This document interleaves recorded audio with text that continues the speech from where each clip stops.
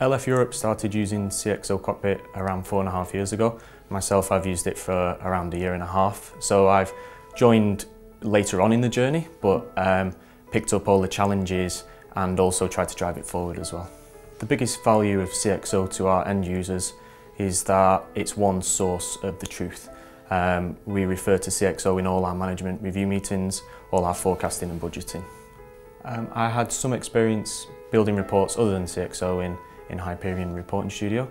However, in CXO it's a lot simpler, and you feel that when you're building the reports you're also adding value because you understand the end user will be able to add value with the report you've built.